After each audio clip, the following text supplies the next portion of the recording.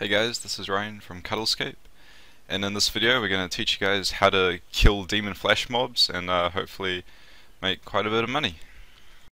Alright, so in this guide we're going to teach you guys the basic requirements you're going to need to kill these things, the inventory setup you should have, where to find these, how to kill them, and most importantly the rewards you can get from killing them. So hope you enjoy the video. So to kick things off, we're going to go through the requirements you're going to need to kill the demon flash mobs.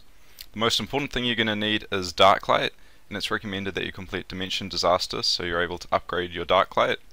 The reason for this is that Darklight has increased damage and accuracy against demons, as well as its special attack is extremely good for demon flash mobs. You're going to want to have supers or extreme potions. Overloads are highly recommended for the obscured demons as they lower your stats, but we'll go further into that later. Prayer does not matter at all when killing these things, so you don't need to worry about that. 80 plus melee stats are recommended if you're going in solo, and so you're going to want some tanky-ish armor unless you're maybe 99s in your combat stats. So barrows minimum is what you're going to want. The next armors do work quite well though as well if you can afford those. Because you're using Darklight as a main hand, then your offhand isn't going to matter too much, so you can afford to get something lower leveled such as a Jessica's sword, but obviously things like chaotic offhands or a Drygor will work better. A Silent Surgeon's ring is probably the best ring to have here, as its passive effect will give you a chance of reducing the adrenaline cost when using a special attack or a threshold, which is extremely useful since you're going to be spamming the special attack of Darklight quite often. You're going to want 84 herbal for adrenaline potions for the fastest kills, as you're going to want to drink one of these after you use Berserk. Any aura is really useful. Vampirism is quite good, especially if you're soloing, just so you don't need to bank as much. And you're going to probably want 96 or 67 summoning for a War Tortoise or a Pack Yak, just so you can hold extra food. It's not a huge deal if you don't have these, as you can quite easily bank in between kills. As for the inventory setup, you're going to want a set of potions, so either extremes or overloads, an adrenaline potion, a super anti-poison potion, as there are some demons, depending on which spawn you get, they might poison you. An enhanced Excalibur is helpful for the special attack and the heal, and you're just going to want to fill the rest with food, as prayer is not a factor that you need to worry about when killing these. So 15 minutes before the demon flash mobs actually spawn, there's going to be a message in your chat box that's going to tell you where they're going to spawn. So it's recommended you take note of the spawn, and then you hop to different worlds and take note of where all the spawns are. And then so once you've noted down, say at least 10, then you can go through and you can kill them all. Some spawn in the wilderness, and these spawns are not recommended to kill. There's a spawn north of the duel arena, which you can get to by using a ring of dueling. There's east of the Uzu Hunter area. You can use this by using a Dominion Medallion, and then you go east, or use a Magic Carpet to Uza and then go west. There's one south of the Bandit Lodestone, south of Paus Phasmaeus, an Ectophile, or south of Canifus Lodestone. An easy way to get to this one is just do the Canifus Lodestone and then run towards Araxor, and then you'll sort of pass it on the way there. Directly south of the Taranwin Lodestone, directly south of the Edgeville Lodestone, north of West Ardy, so use the Ardy Lodestone and then you run west. Feldup Hills, it's north of the ferry ring code AKS, or northeast of the Uglog Lodestone. South of the Sears Village Lodestone, southwest area of Lumbridge Swamp, or west of the dig site, which you can get to easily by using the dig site amulet. So if you get to a demon flash mob that's just spawned, or you've been camping a spawn for a while, he's going to spawn, and then he's going to have a couple minions around him. So he's going to have 6 Imp Heralds around him with 2,450 hit points each. He's going to have 4 Lesser Demons with 30,000 hit points each, and 2 Black Demons with 60,000 hit points each, with the demon itself in the middle of everything, starting with around 200,000 hit points. So the demon in the middle will start sacrificing his minions by about 1/10 of their health every second, and it'll heal him for the same amount. So you want to kill the imps first, which will allow you to be able to kill the lesser demons. Then once you kill those, you'll be able to kill the black demons, and then once you kill those, you'll be able to start killing the actual demon himself. So by the time you get to most of these flash mobs, he would have sacrificed his minions, and so he'll be sitting at around 400,000 hit points, as opposed to 200,000 when you're just starting out.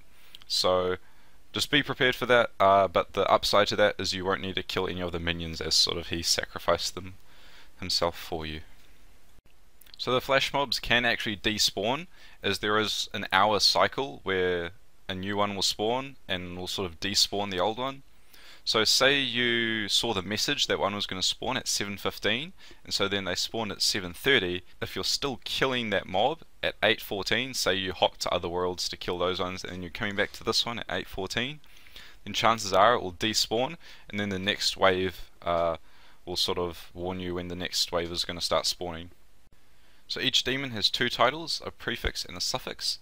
There are 4 prefixes and 10 suffixes total, all providing different benefits to the demon himself. So for the prefixes, the General, the demon's going to have accurate melee attacks. Executioner, he's going to have high damage. Castellan, he's going to have high defense. And a Deacon is going to have multi-target magic. So for the suffixes, if there's an area of effect, it means that it's within 3 squares of the boss himself. The Blazing has a magic damage over time. The Infernal has a magic area of effect and damage over time. The Glorious stuns on hit. You can try and Freedom and Anticipation, so you sort of can kill him quicker so you're not stunned sitting there doing nothing. Frostborn has a stun, but it's an area of effect, so same thing with the Glorious, you can use Freedom and Anticipation. The Corrupting poisons you in an AoE. It stacks pretty high, so having an anti-poison is going to be very useful. The Pestilent is a single target poison, so same as Corrupting, you're going to want an anti-poison. The Rending has a melee damage over time. The Shattering has a melee area of effect. The Obscured has a stat drain on hit. If you don't have overloads, then you're going to want to avoid killing this demon in particular. And lastly, there's the Terrifying, which has the adrenaline gained, so that can be pretty difficult. Adrenaline pots are definitely very useful for him, and he also has a bind on hit.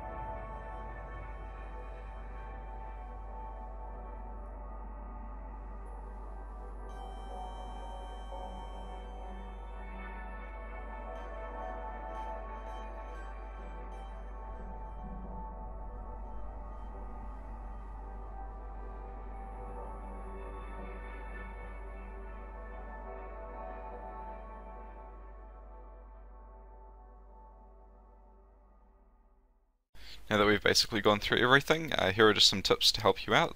Try and avoid the Terrifying if you can, because if you're going for max kills per hour, then you're going to want to avoid these since the halved adrenaline gain really decreases your kill speeds.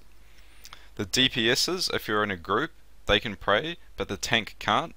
If the tank starts praying, then the demon is just going to start hitting absolutely like a lot and then just completely destroy your tank.